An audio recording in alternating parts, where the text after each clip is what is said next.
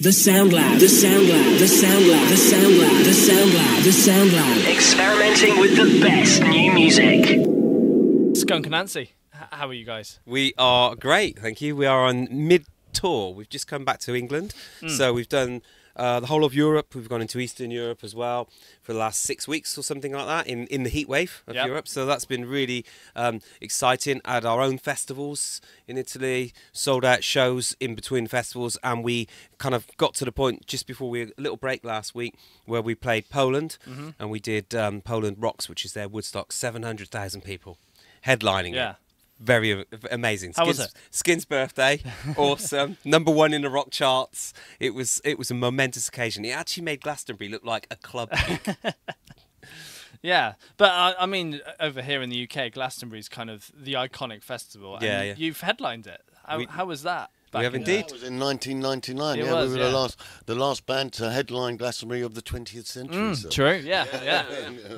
Yeah, that was wicked. I just remember playing, what was it, Charity or Hedonism, and all it was a sea of lights. Everyone had their lighters out. Yeah.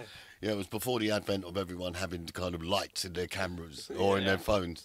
And so it was beautiful. Yeah, wonderful. I'd love to play it again one day. Yeah, I'm sure you might do. I'm sure we will too. Still going on. So, but you did take a little bit of a break, and then you've come back, and you've been writing some new music since, and you've got a new single out at the moment. Tell us about the new single.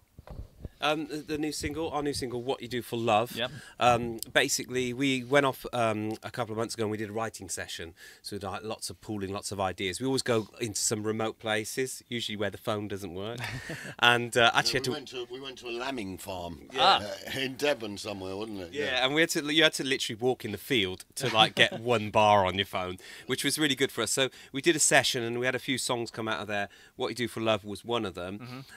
We recorded it with Cam Blackwood, and he's like a radical kind of like crazy man, right? And it was really fun. The whole process was like just nutty fun. And we did that, and it just came out on the tour. Jeremy Wheatley mixed it, who's been our long-term kind of partner in mixing stuff, and it's doing well. It was said it was #1 at the rock charts in Poland the other day, and it's a song basically about saying what you do for love is like some of the things that people do in the name of love, like I love my country so much that I've done this to other people, or I love my God so much I've sacrificed these people and things like that. So it's like the crimes people commit in the name of love. Excellent, fantastic. And is this the start of things to come, or is this a one-off single? Oh no, there's no one-off single. So it's just that the music industry's changed to the point where you can now, you don't have to really make an album, because if you release an album, people cherry pick what they listen to anyway. And the kind of whole record sales thing doesn't really exist anymore, because it's all about streaming music. And so we're just going to be recording as and when we want to, and release as and when we want to, because we can. We've been around for 25 years. We don't have to abide by any rules anymore. Yeah, so do you have songs kind of in the pipeline ready to go? Maybe, yeah. No, we're playing one song on this live tour at the moment that we haven't recorded yet, and we'll be recording that as soon as we get off the tour. Do you think that's going to be the next single to release? Do you It's think a killer. It's going to hurt somebody. No, it's not going to be the next single to release. There you go. Okay. It's a killer. I mean, the thing is, the thing is about the releasing of the thing is about releasing of music today as well, is you have to drop the single at the time people know about it, because if you're trying to promote it beforehand and you put it out, you've lost the buzz. So it's like literally like, hey everybody, today this comes out, and so we keep it a secret until we've got it all together, and then you just drop it. It's not a secret anymore, is it? Well, I mean the actual song. Oh, we haven't said the name. Yeah. Oh, we just play it every day. Yeah, exactly. I'm confused. At least your fans have it kind of mentally noted now that there's something coming on the way. Yeah. I mean, the thing is about, like Skink says on stage, we wouldn't be Skunk if we only played old songs.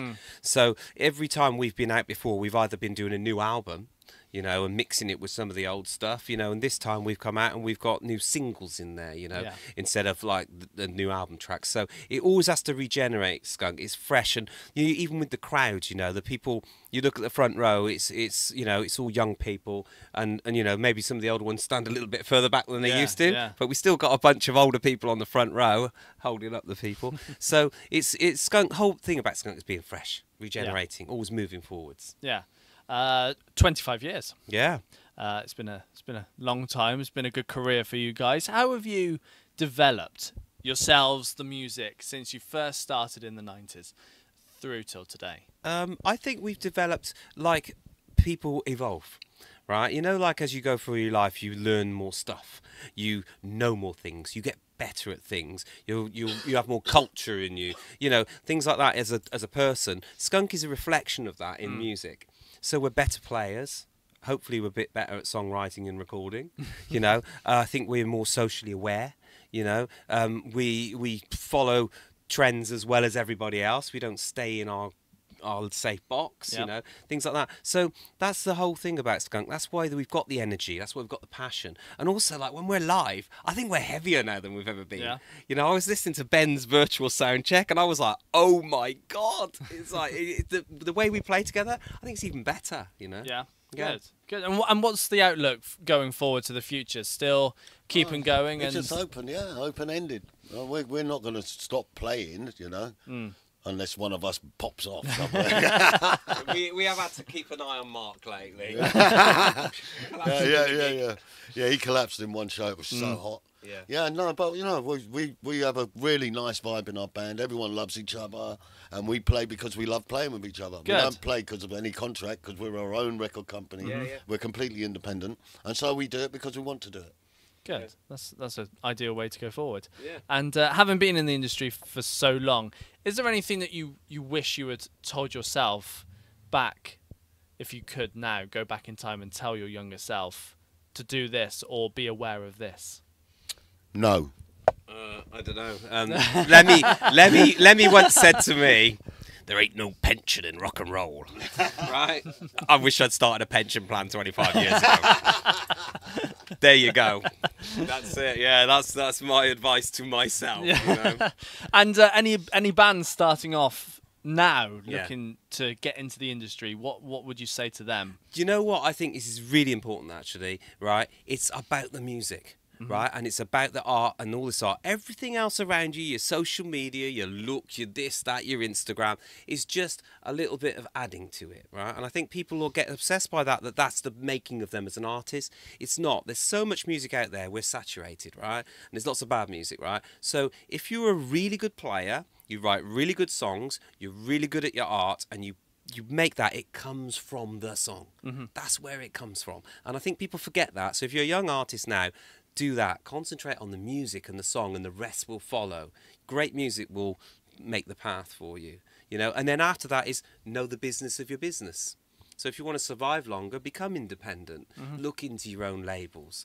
Try to work out your own contracts. Know what you want if you're going to sign a contract. And that's what the big pitfalls of the past, wasn't it? Was artists signing bad deals and not knowing the business and becoming broke and having to end. Whereas we've seen people like Stormzy and people like that coming through who are independent, and they're ruling it, but no one can stop them because they are their own thing. Like Skunk are. We're our own record company, our own business. People can't stop us. They can't tell us what to do, and they can't demand things from us. And that's the problem with the old record company structure, was that the record companies used to kind of influence and sometimes dominate where artists were going and what kind of music they should do and how they should look. And it's if your record company's telling you, you know, what kind of music to do and what you're supposed to look like, you're in the wrong business. Yeah.